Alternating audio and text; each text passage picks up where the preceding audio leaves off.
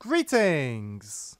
It's Maxo Diddly. Today I'm going to be showing you how you can mass zip folders into their own individual zip files using WinRar.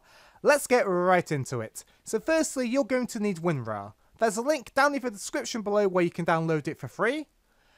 And then what you need to do is you want to drag and select all of the files that you want to mass zip up into their own zip folders. Then you need to right click. And you can either go to WinRar and then add to archive, or you can go to show more options and then go to WinRar and then go to add to archive. Then you're going to want to make sure you have the zip archive format selected in the general settings, and then you want to go to the files settings tab. Then you want to tick put each file to separate archive, and then you want to click OK.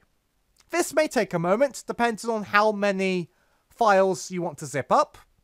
But look, as you can see, each folder got its own zip file.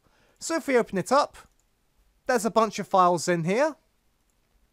And if we open up camelot.zip, as you can see, the same folder structure is preserved.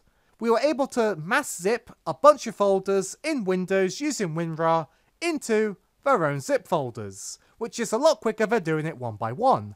So thanks for being a great audience, be sure to leave a like and a comment if you enjoyed, and subscribe for more tutorials. Thanks for watching!